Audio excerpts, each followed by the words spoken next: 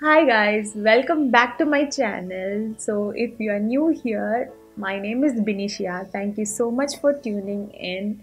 I am a makeup artist, and if you are new to my channel, then please don't forget to subscribe to my channel if you haven't already. Everybody literally in my comment section in that hair video which blew up asked me this one question. What is my hair care routine? And most of you have also asked me like how to get hair like you. So in this video I'm going to be sharing with you guys all the things I do to take care of my hair. So if you're interested, then please keep on watching. So another most asked question in my video was what was my haircut. So I have got feather layered cut and I got it from Green Trends or Naturals. I don't remember exactly where I had my last haircut. So usually these are the two places which I visit to trim my hair, and I trim my hair every 3 months because I have super dry, frizzy and unmanageable hair, and in a span of like 2 to 3 months I get a lot of split ends. So that's why I always make sure that I get a haircut at least once in 3 months. So the next thing is your hair mainly depends on your genes.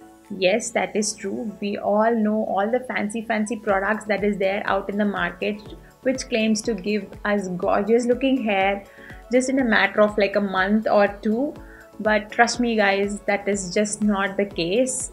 Our hair mainly depends on our genes. Like whatever issues our parents had, we are definitely gonna have it.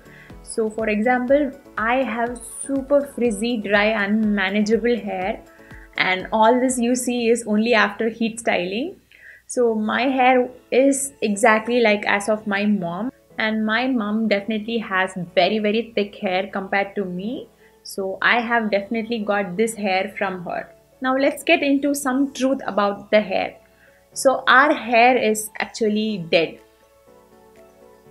I'm not sure if you're going to believe this, but our hair does not have any living cells in it.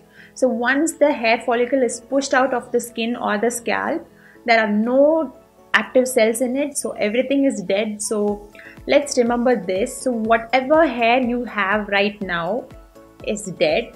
So what you can do is you can just maintain the hair, but you can't totally alter the texture of the hair.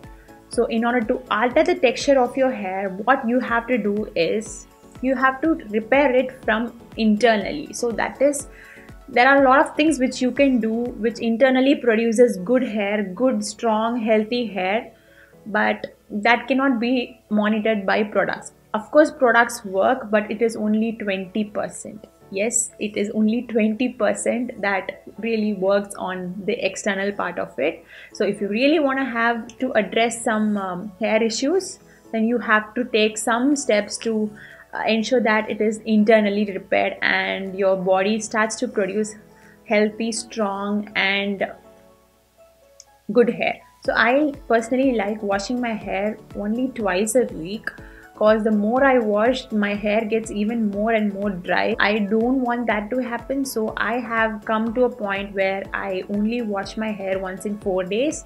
So that way my hair is a lot more healthy and shiny. So for all of you who said that you wanted to have hair like me, trust me guys, this is only after a lot of heat on my hair, not my natural hair definitely. So in my childhood, even I had suffered a lot with hair. Like my hair used to be like a big poof and everybody used to make fun of my hair. It was also called as coconut husk, and it looked like straw, and it looked like a fiber, whatever.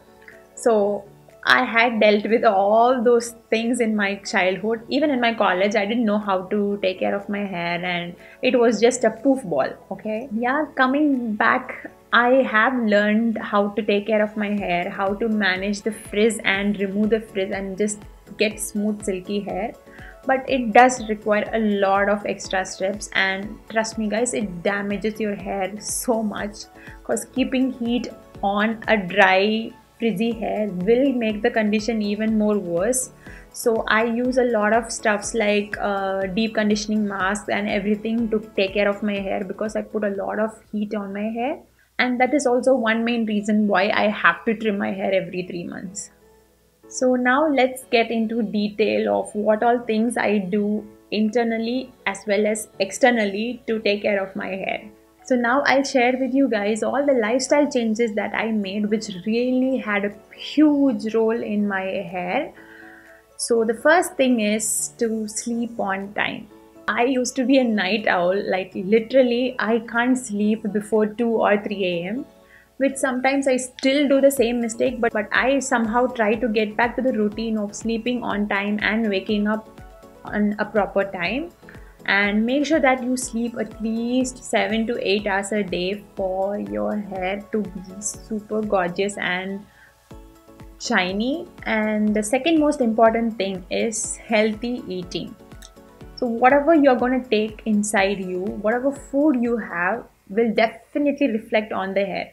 Okay, so suppose if you had like a month of time where you did not have like a proper diet, it is not going to reflect on that month, but it will definitely reflect 1 or 2 months later. You will have immense hair fall by the time you would have altered all your food habits and everything, but you will not even know why the hair fall is happening.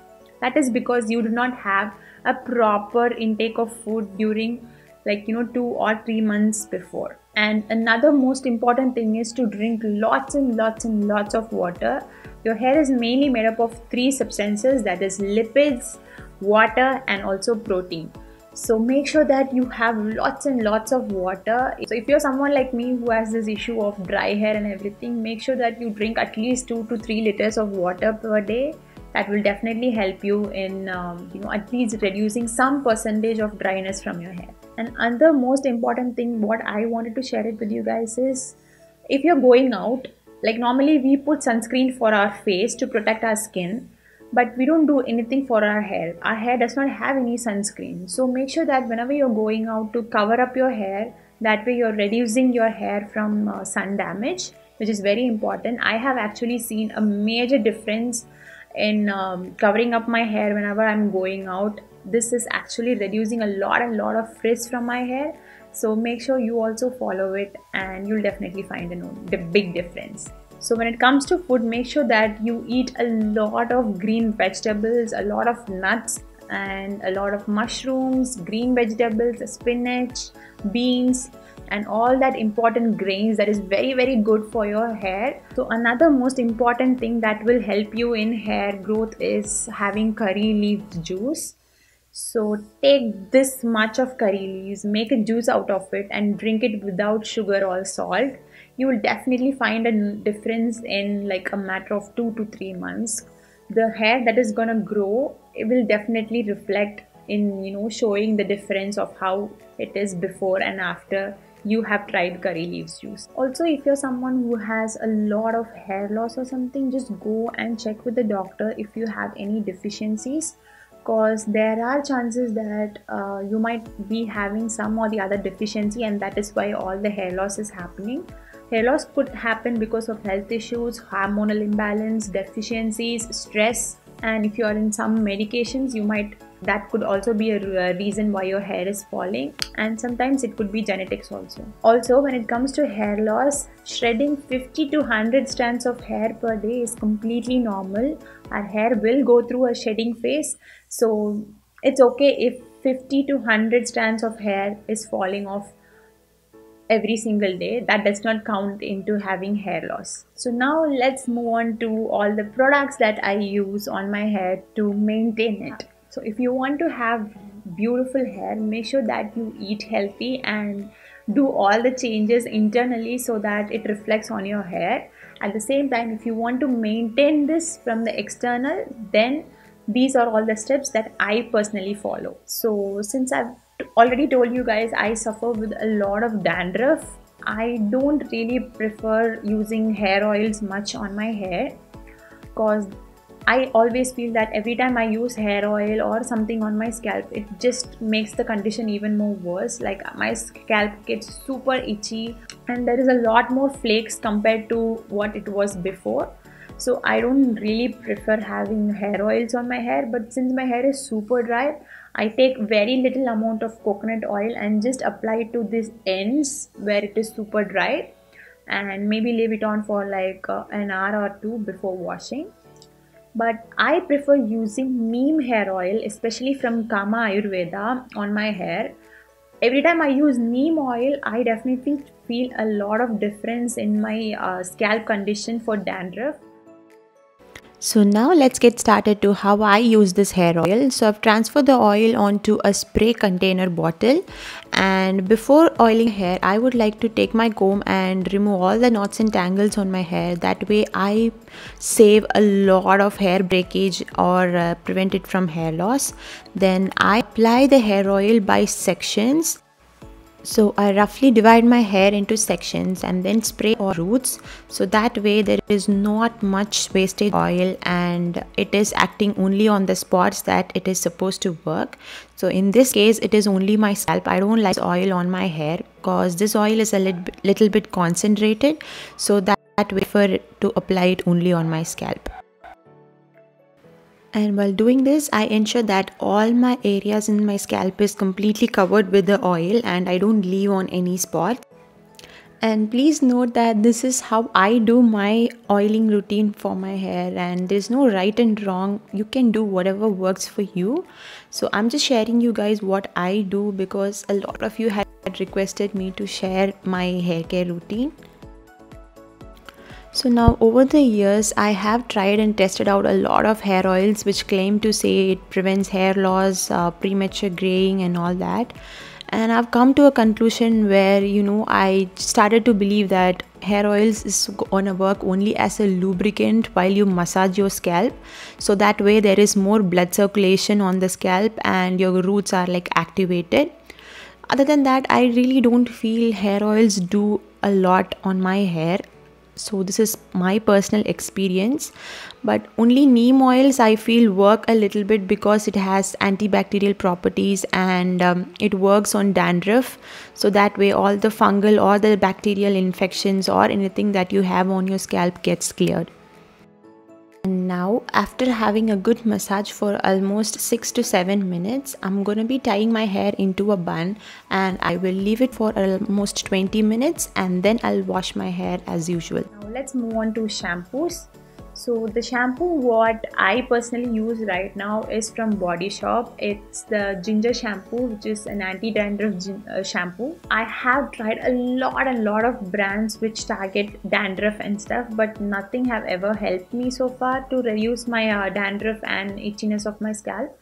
So the only shampoo which I currently use is ginger shampoo from Body Shop, and that is the only shampoo which helps me in cleaning my scalp entirely. But it is very drying for the hair. I would definitely tell you guys that it is super drying if you apply it on your hair, but for the scalp it is definitely worth it. So I make sure that I put this shampoo only on my scalp, and I also double cleanse. That is, first time I apply it on my scalp, massage it to remove all the oils and the other dirt on my hair, and later I put again the same shampoo to actually work on for dandruff.